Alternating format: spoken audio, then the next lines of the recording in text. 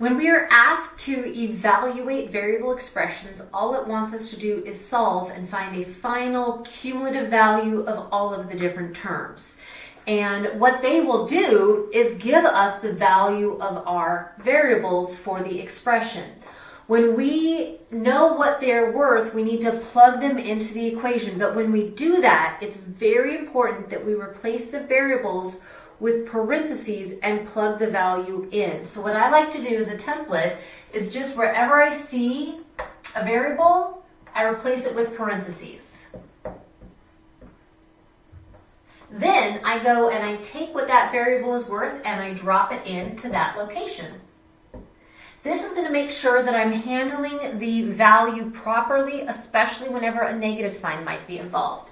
So here I have a 6 times a -7, which is going to give me a -42, and a 2 times a +7, which gives me 14. I'm then supposed to combine these two values. Well, if I have a -42 and a +14, the signs are different, so I need to find the difference between the two values. 42 minus 14, borrow, turns into 28. So the difference is 28, and then the negative was larger than the positive, so this is a -28 for the solution. Same thing down here. I take wherever I have a variable, and I put parentheses around it, and then I drop in what that variable was worth. It says W is worth 5, P is worth -5, and then I can solve accordingly. -1 times a +5 just turns into a -5, and 7 times a -5 is a -35. And I could say plus a -35, but really just means I have a -5, I have a -35. Because the signs are the same, I'm going to go ahead and add them together. 35 and 5 gives me 40, and because they were both negative, I have a -40. You could have just dropped the -35 down there and just dropped the add symbol because it doesn't influence the solution in any way. So your final solution to this expression would be a -40. In those earlier expressions, it wasn't as critical having that parenthesis around there, other than it was just expressing a multiplication. The need for those parentheses really comes into play in situations like this, because we have a -b. Well, it is not that the b value is negative. This is the opposite of whatever b is worth. This negative is not really a part of this b, because variables themselves are never truly negative. The numbers that they represent can be, though. So the whole template thing with the parentheses really needs to be applied here. So I had a b, I replace it with parentheses, minus a parentheses, negative, smaller parentheses for the q, plus z. Okay, now I'm going to take what those values are worth and plug them in so that I can be handling any negative symbols appropriately. Okay, here, any negative sign outside of the parenthesis is just saying the opposite of whatever's inside. The opposite of a +22 is going to be a -22.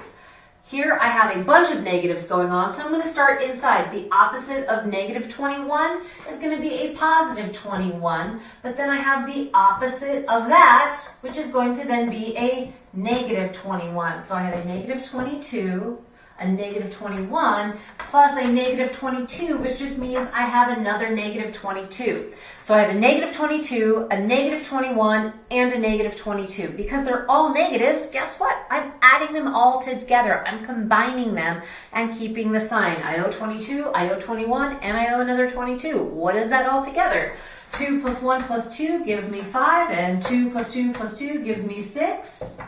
And they were all negative, so a -65 applies. If I had just dropped in my value here without that parenthesis, I might have accidentally turned this into, I might have simplified this into a +21.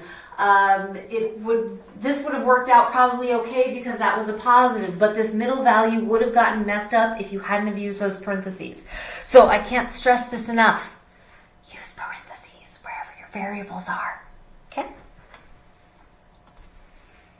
another reason that those parentheses are so important has to do with when you have an exponent on a negative sign. In this situation where there's no parentheses, the only thing that exponent of 2 is actually on is the 5. So when I would evaluate this, this would mean I would have the opposite of 5 times 5.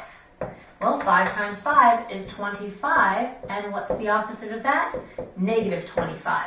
So this is a negative answer. Here, because the exponent is on the parenthesis value, that means it is including both the negative and the 5. So if I have a negative 5 times a negative 5, negative times negative turns into a positive, and 5 times 5 is 25.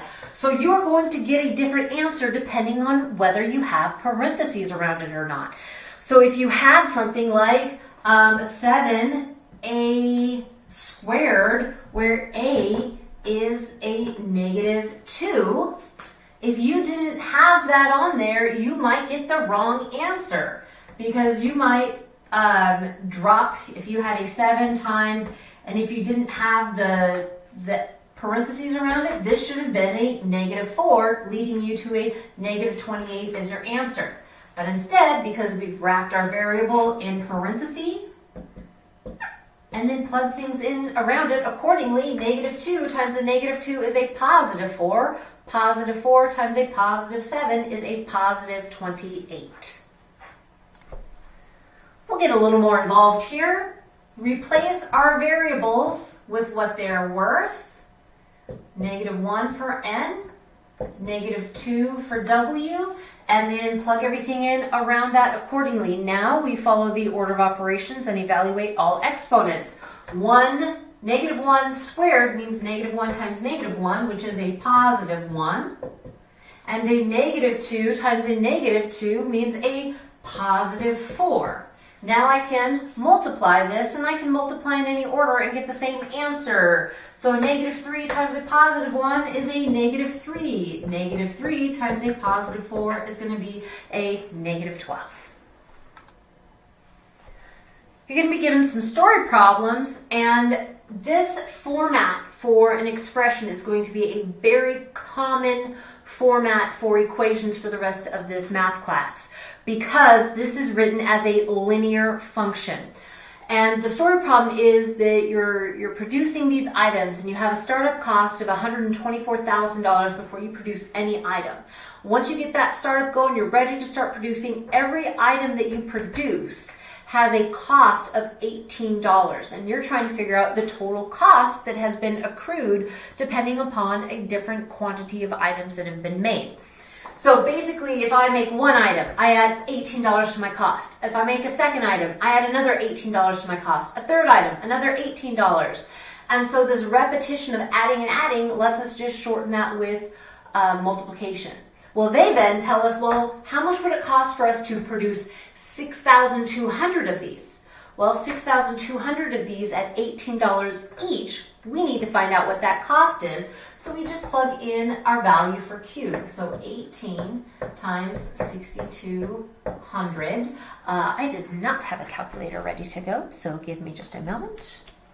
6,200 times 18 gives us $111,600. Okay, so that's the cost just to produce those items. That did not incorporate the startup cost. So I need to add that value to the cost to just produce those items and see what my overall expense has been. So I'll take my cost to produce plus 124,000, and I get a final value of $235,600. So whenever you're given a story problem like this, you're just plugging in a quantity, multiplying it by how much it takes to produce each one of those, adding your startup value to it, and getting a final cumulative total. No dollar signs, no commas needed, just type in the numbers.